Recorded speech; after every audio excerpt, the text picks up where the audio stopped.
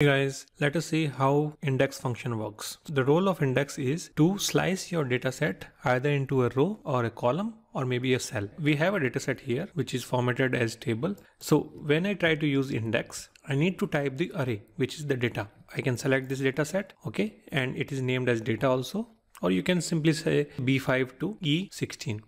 Then if I provide row number as 3 and column number as 2, what is that cell? So Julie is the result. Now, if you don't provide both the coordinates of rows and columns, if you miss any of them, let's say I remove this 2, okay, I'm keeping the column empty, it will give me the full row number 3, okay. Similarly, if I try to do it here, index and data set, then row number I am keeping empty, column number I am typing as 2, then it will give me list of all the names in that column. So that is the job of index function, either to give a column or a row, and when both the coordinates are mentioned, then it will give you a cell as a result.